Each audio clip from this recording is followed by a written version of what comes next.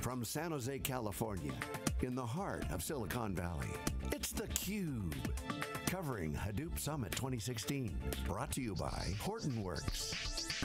Now, here are your hosts, John Furrier and George Gilbert.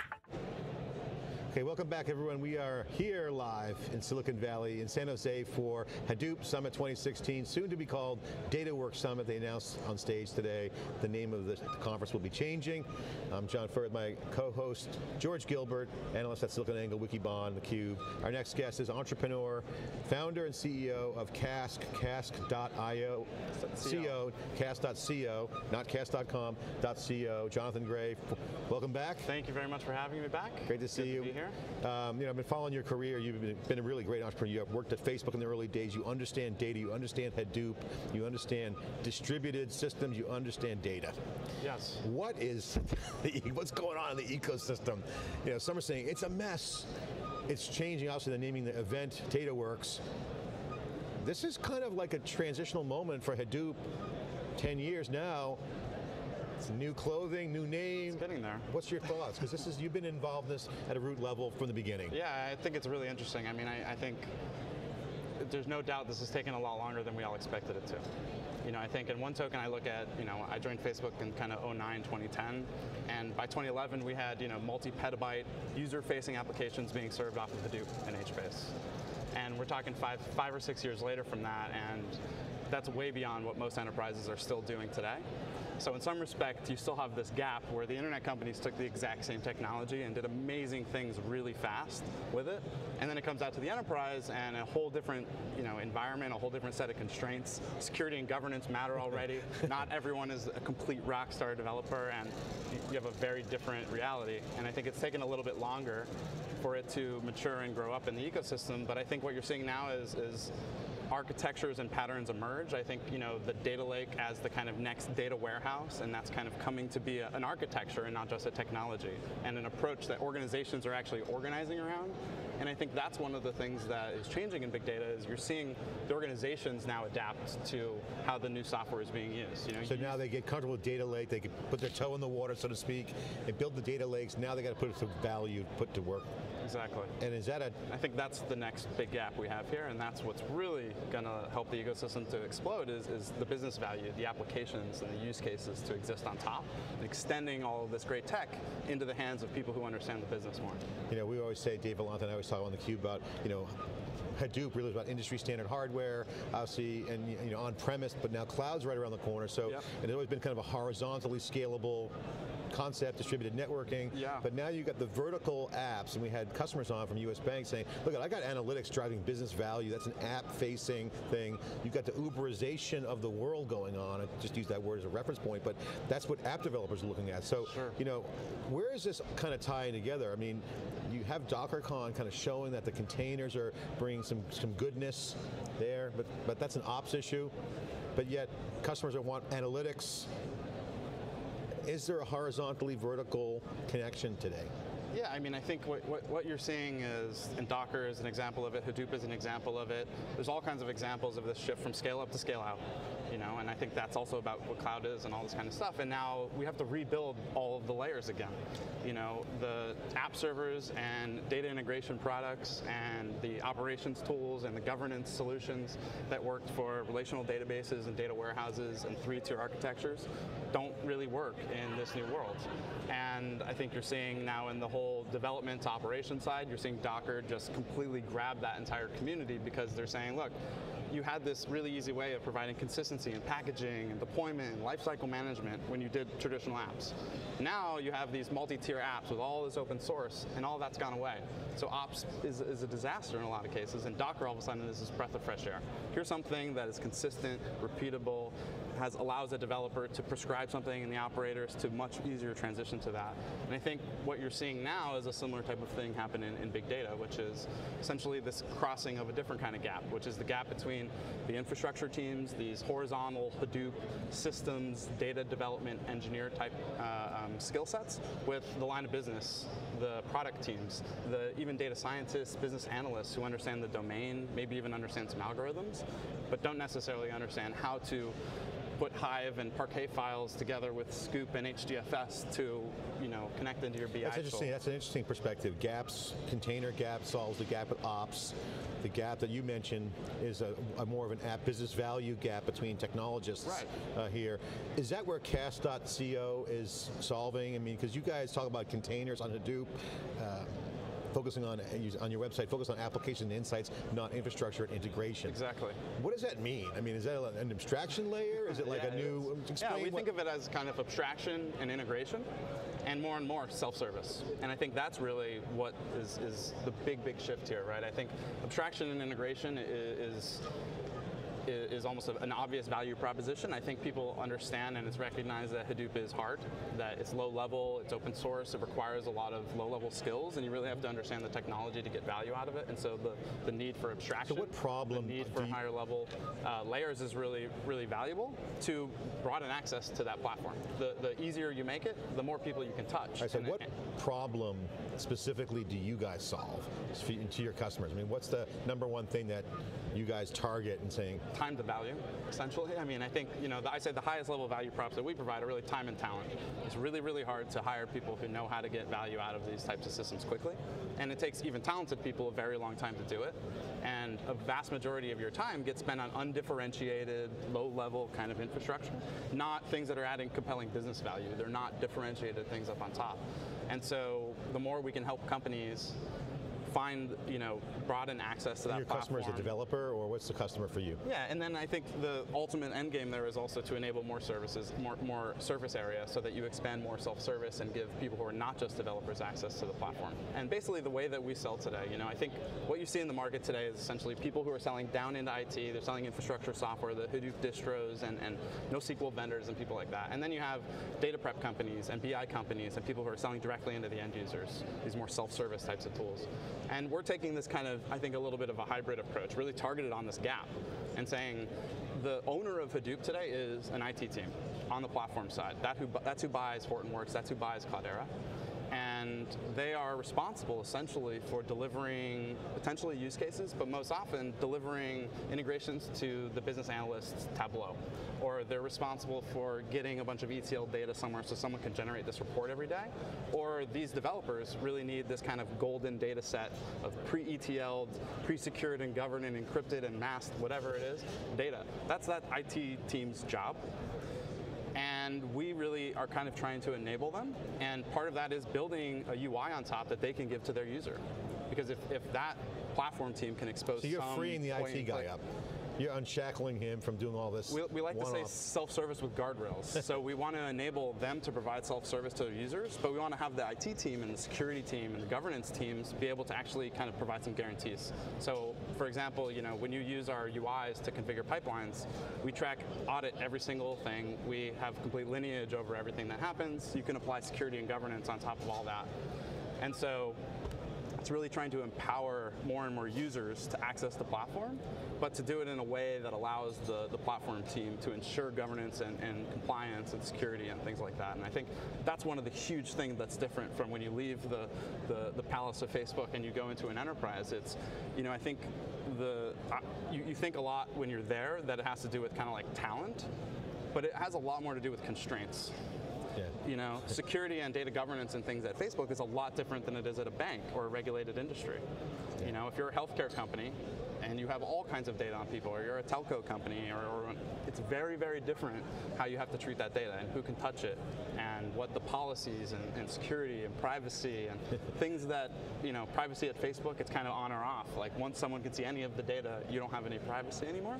So it's almost easier to deal with. Yeah, and the app is the app, the company is the app. The company is the app, and you don't have a whole bunch of different lines of business and a whole bunch of different things on top. And the gap between the products and the horizontal and vertical is very small in internet companies. But taking the gap being larger at your average commercial shop, you would seem to be, or Cask seems like it would be the perfect module that translates what the IT shop knows and can enable then business value. So I would think all the Hadoop distro vendors would want to take something like Cask or Cask itself, make it an Apache project, pay you off, send you to Bahamas for the rest of your life, and then essentially ship a platform where it is, zero time to value. Yes. And I guess so my question is, what's constraining them from doing that? From building it themselves or buying us? Yeah. Well, we have big dreams at Cask.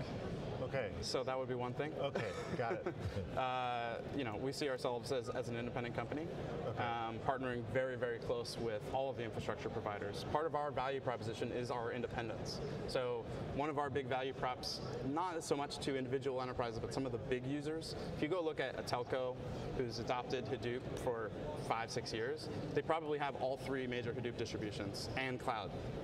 How are they supposed to do the same security and governance across those systems? It's really challenging. Okay. We provide portability against it. We recently announced Ericsson made a strategic investment in the company.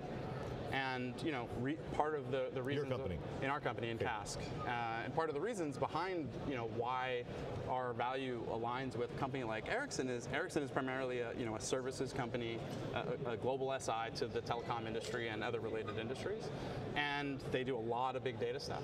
But it turns out that Ericsson has been using MapR a lot. Other telcos use Hortonworks a lot. Other ones are using Cloudera. Other ones have gone into the cloud. The environment is very mixed. So if I'm a product and services company selling into a vertical and I'm building Hadoop-based solutions, I got a lot of work to do in this ecosystem, which is essentially a broadening ecosystem, maybe not forking, but a broadening. No, it's a forking ecosystem. You don't have standards. You don't have standards, and you have an intentional differentiation occurring, right? So before it was kind of everyone was the same, and that was a value.